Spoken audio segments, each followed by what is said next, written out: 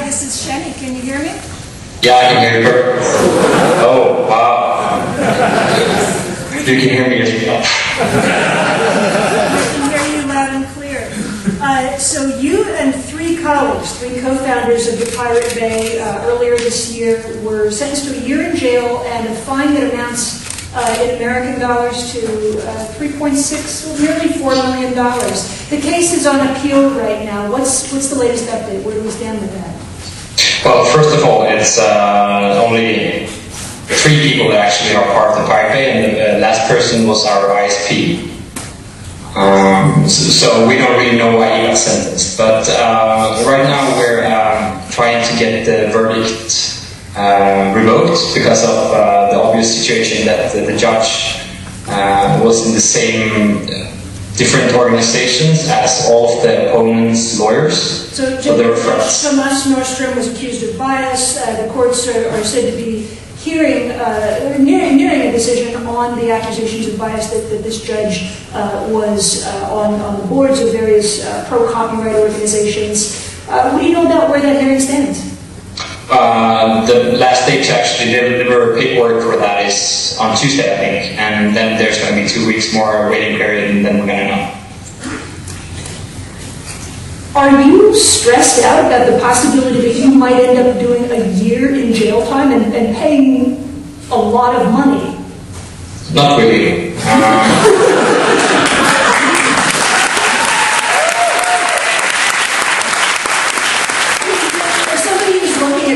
That severe, you look like a pretty relaxed, mellow guy right now.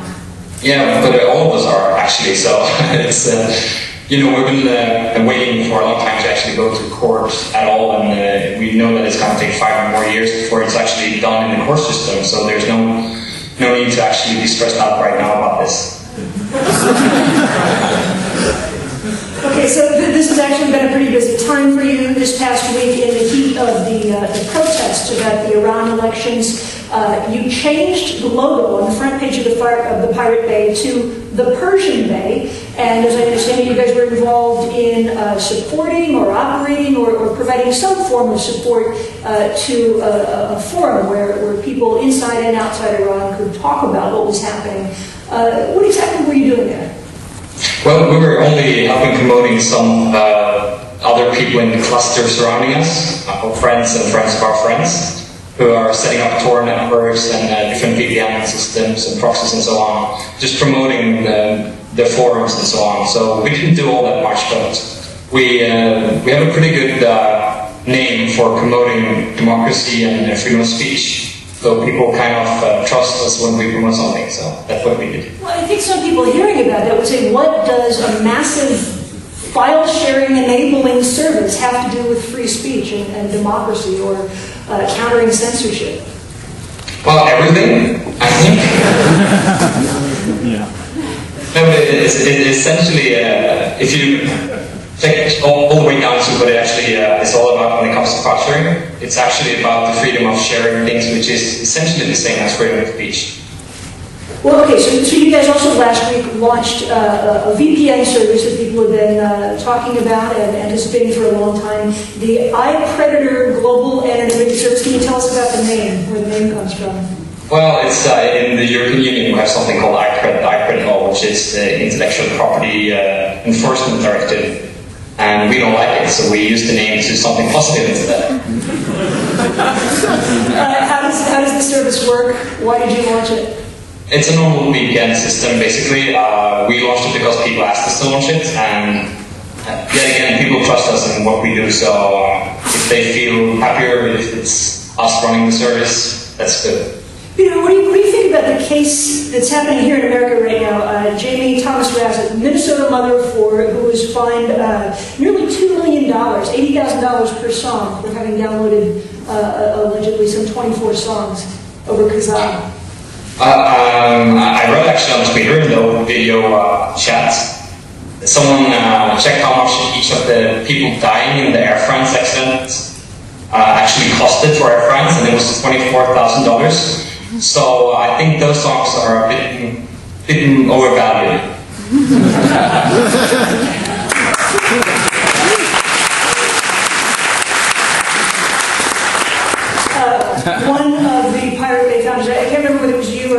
your colleagues vowed to if the court-ordered fine actually does go through and you're forced to pay that, vowed to pay that off in tiny micropayments. Is that still the plan if the case doesn't win on appeal? Actually, I don't think anyone is going to pay anything whatsoever, not even micropayments. So I don't know where that comes from. What do you think? Right, well, look, I mean, the host earlier, we were just talking about pirates and politics, the Pirate Party launched earlier this year. How do you guys feel about having inspired a whole political movement? I mean, did you see yourselves in this light at any point? No, of course not. We didn't actually set up to be something like this. We just wanted to play around with technology, and everybody else shut down, so we thought it's a good thing to stay up. That's everything for us. So it feels weird sometimes. Well, mostly when people recognize you on the streets, that's really weird, but also when people talk about you on the internet and on the media, it's really weird.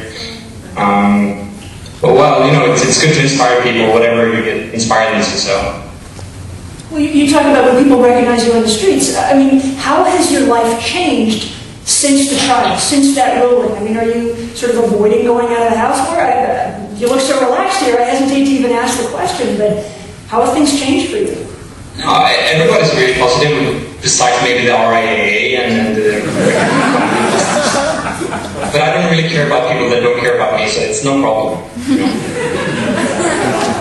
You're sort of preaching to the converted in this room. I mean, I think a lot of people here understand the value that you propose, understand the value that the Pirate Bay proposes. But what would you say to someone, say, reading the transcript for this chat later from Hollywood, maybe an artist or a filmmaker, who sees you as a thief and as, you know, death the destroyer of worlds? Like, are there practical solutions that you can offer that they may not have thought about for getting paid in a world where media is largely free?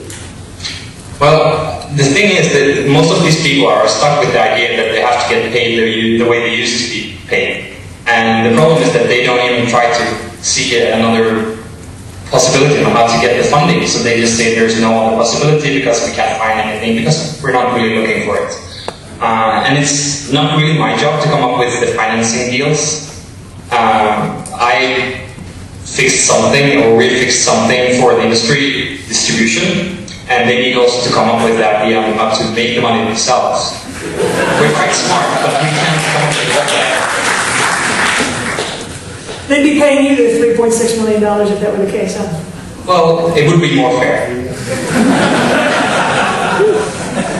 Okay, so pretend you're talking to my mom. Why should laws exist that allow sites or services like the Pirate Bay to exist? Why should this not be illegal? Because we would infringe on so many other laws, actually. There's the freedom of speech, there's privacy, it's the freedom of exchanging cultural ideas and so on. I was watching some of the open video things, and everybody's talking about the values of remix and all of, and when it comes to open art and all of this, but without distribution, you know, no one will see all of this material anyhow. Guys, I want to open it up to questions from the audience. Do we have some questions for Peter Sunde here? Shout it out! What are you drinking? What are you drinking, Peter? What does it look like?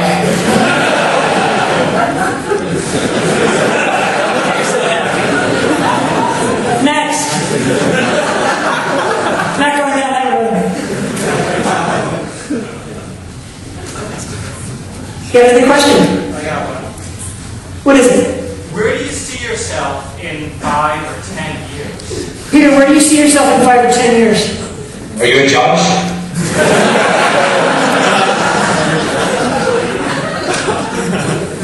I don't know.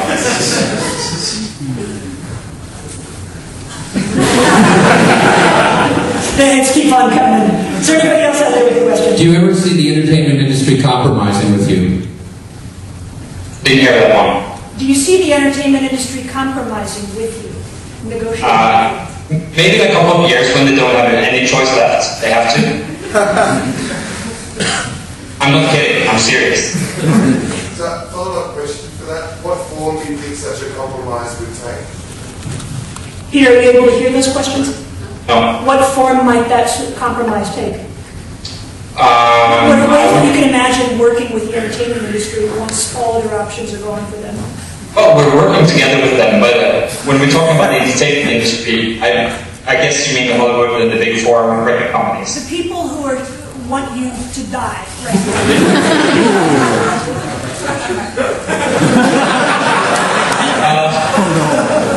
I don't want to work with them whatsoever. You in jail paying out $3.6 million in fines. How would you work with them? Well, I would employ them only to have the option to give them a really, really lousy payment and really lousy work, something like that. No, but seriously, I think that in the end they're going to understand that they need distribution for free as well. So we're not going to charge people for distribution because it's a peer. So maybe they should pay the Sears instead. Another question from the audience up here in the front. Should I just shout out? Shout it out. What kind of impact do you think that the pirate party will have in the European Parliament? And will it affect the things that you do? Peter, the impact of the pirate party in the European Parliament, what sort of effect do you imagine that having on the sort of work that you do? Well, on what we do, I think it will be a good help, and I think they will do a really good job on getting these different questions talked about within the Parliament. And they're really good at getting stuff in the media, and it's more about getting the attention. And you guys able to hear that? A little bit of it. Okay, up here in the front. So Pirate Bond is an arts collective that started Pirate Bay and has always stated that they, once they're done with their projects, they're done with their projects. Will Pirate Bay ever be done as a project? Peter, I don't know if you're able to hear any of that. Hopefully in a couple of years, I think Pirate Bay won't be needed anymore. That's the idea of Pirate Bay. Another question back here. What's happening with Pirate Bay now? What's happening with Pirate Bay now other than the recent news this week about assisting in the conversation around Iran? Okay, so in like 2 days, we're going to release some of the biggest news ever with the Pirate Bay, and I would love to tell you about it, but it's so secret and so I can't reveal it right now. What a tease! You didn't just do that. Come on! I did, and it's going to be so huge that everybody in the audience is going to talk about it and say like, fuck.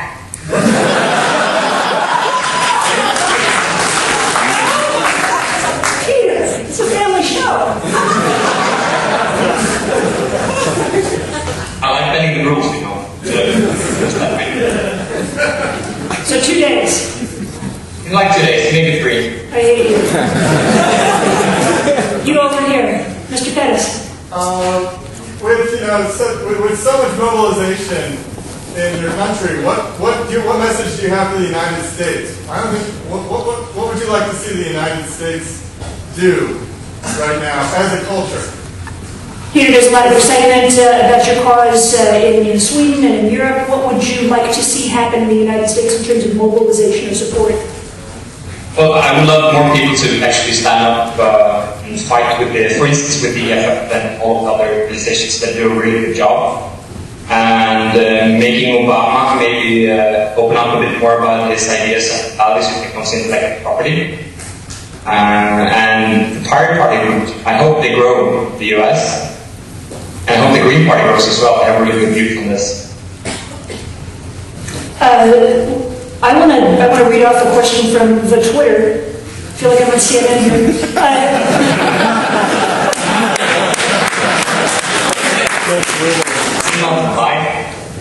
Somebody asks here, did you and your co-founders do research about legality before launching the Pirate Bay? And if so, sort of what was the consensus, or what risks did you decide to sort of accept? Well, what actually happened was at the rate when they took all of the Pirate Bay servers and so on, they actually took our lawyer as well. So yes, we did legal research, and the police tried to arrest him as well. You're referring to the time when the government illegally seized your servers. Yes, when they stole our servers. So I don't know if everybody in here knows what happened after that. The architecture of the network changed. Can you talk a little bit about that?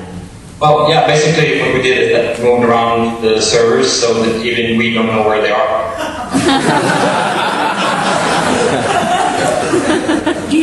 No, honestly.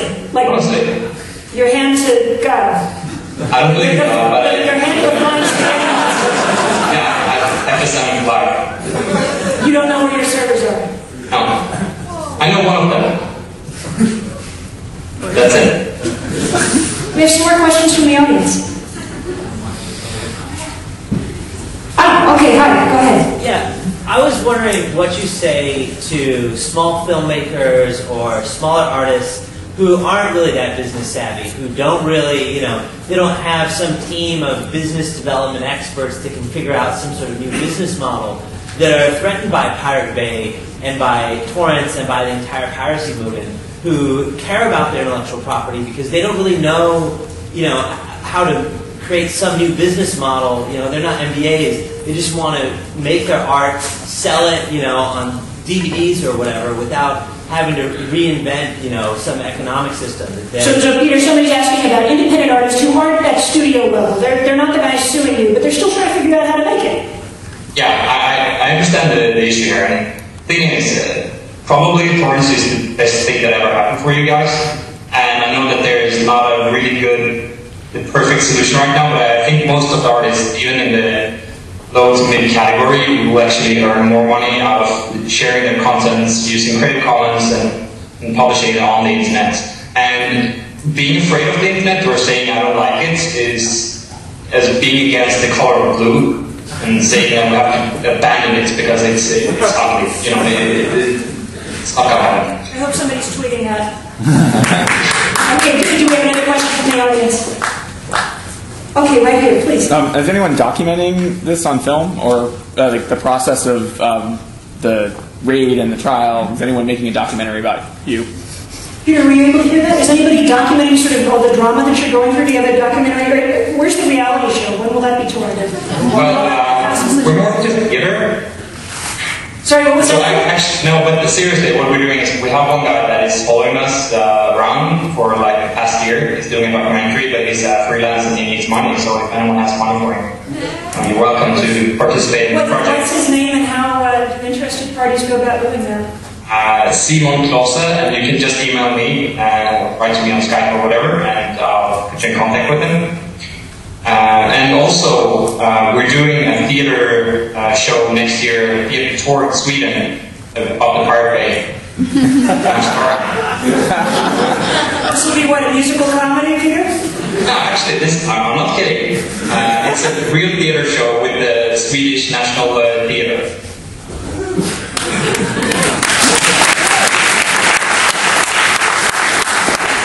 Okay, I think we have time for a couple more questions. Over here.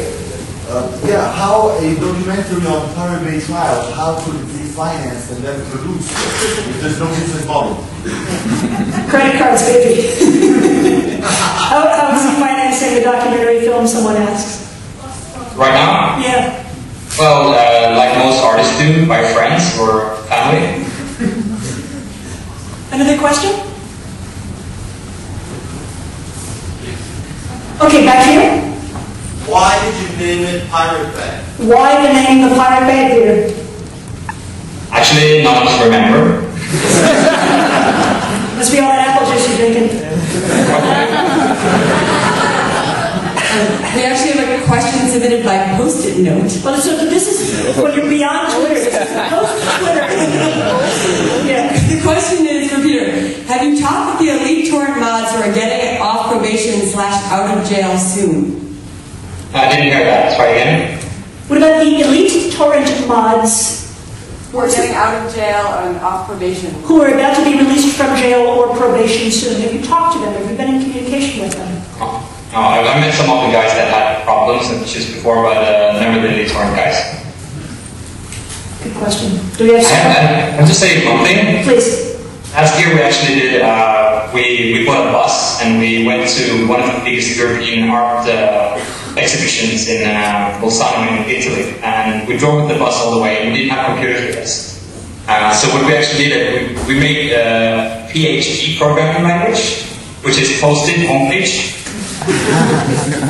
So we posted the notes and put them up on the window. You're like a year afterwards. And you were the renegades architecting our future. God help us. Is there any question out there? Question in the back. Yeah, you holding your hand up. I'm blind. Go ahead. Is there any, the register suggests comments from neo-Nazi, I just was really political to the Pirate Bay, but that was no influence in any way. Peter, allegations that Lindstrom is a neo-Nazi in the register. Well, I think he used to be extreme right-wing activist or something like that, like 25 or 30 years ago. But I don't really care because it has nothing to do with the Pirate Bay. I care about, I'm left-wing myself, so I think it's quite annoying to be connected with him in the media, but he has nothing to do with the Pirate Bay and nothing to do with us in our personal life. Fair enough. Is there another question over here? Please, go ahead. Yes, you. How does the Pirate Bay sustain itself? How does the Pirate Bay sustain itself? And continue to make money as a business and where does your money come from? Seriously. Have you taken a hit in the past year with the whole econopocalypse that's harmed so many other businesses that rely on advertising? I have no idea. You don't know where the servers or the bank accounts are looking at?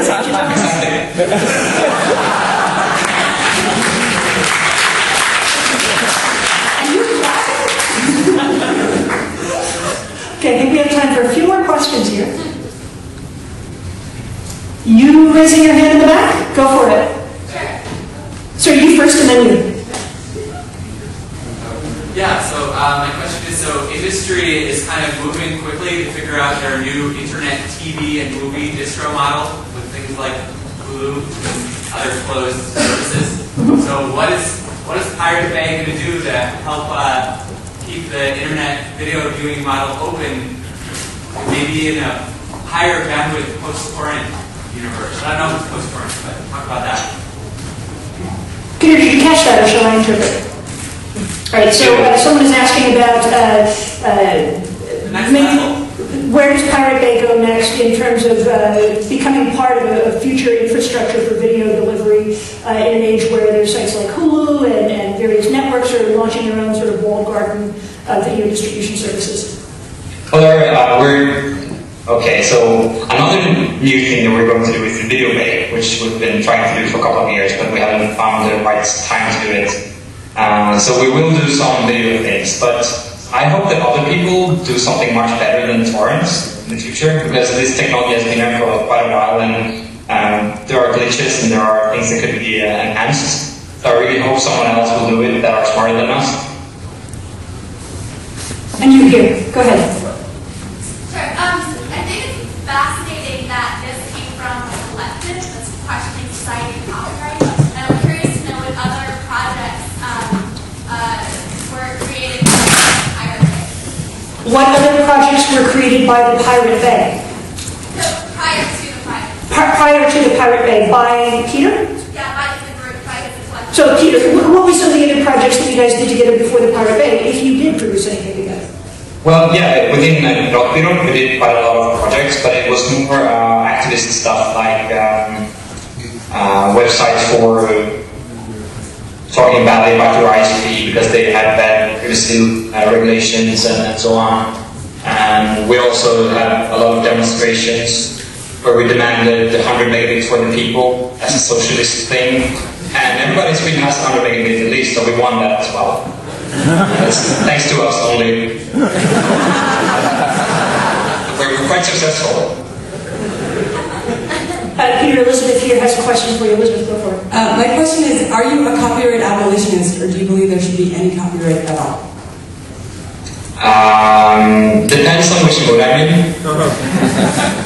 I'm very honest. I'm I can see the use for copyright, maybe in more commercial things, but when it comes to personal things, I don't see copyright as something positive for humanity, so something in between. I think we have another question over here, sort of in the middle of this room. Yeah, I was wondering what the relationship between your intellectual property politics and your other left-wing politics are, and what relationship you see exists between them. The relationship between your left-wing political worldview and your unusual ideas about intellectual property and sharing information. You're misrepresenting him. Repeat what he says. Was that it? I covered it. Okay. Go ahead. Green or red, that's my favorite colors. No, but I don't see that they clash in any way. So, well, so what's the relation between the two? I mean, is that something where both sort of evolved symbiotically? What came first? The ideas that you had about the sharing and exchange of information online, or sort of the social and political worldview? Well, I think the politics of it kind of grew on me. I'm raised in a socialist family and so on, and socialist radicals, although most of us in Sweden. And I grew up with copying stuff and sharing stuff with my friends. I didn't see that anything was bad with it, and I don't see that anything is bad with sharing stuff. Okay, I think we have time for one last question. You're for sharing, and we know that, but are you for or against, or do you have an opinion on reselling what you've downloaded? Because there's a big market on people who download stuff and then resell it. What is your opinion on that? Peter, were you able to hear that? The questionnaire asks, do you have an opinion on the reselling of downloaded information? We're clear on the fact that you are for sharing, but what about people who download information that is being shared and then resell it, that sort of secondary market? Do you have an opinion on that? Yeah, well, I'm kind of agnostic about that because in like the rich part of the world, I see it as something really bad, and I think that file sharing online actually helps that with taking away the incentive to make money from downloading and reselling. But when it comes to the poorer countries, like in some of the Southern American countries and in China, for instance, a lot of people actually need to do that in order to make some money at all. And I think that there you must be great with intellectual property. But I would hope that people who need to buy things like that instead of just download it. Let's squeeze in one last question. Anybody want to have the last word here? You in the back. How much of the content that circulates in Pirate Bay is free? Could you repeat that, please? What's the percentage of content that is free? How much free content is there on the Pirate Bay? Creative Commons license, public domain, so on and so forth. How much? Yes. How much free content? I don't have any exact stats, but it's a lot of the content actually. I was surprised when we did a study about it, and I thought it was like 70%, like 70 is actually free content. Whoa. And we're going to close with communal whistling. Peter, Sunde, thank you for joining us. Thank you all.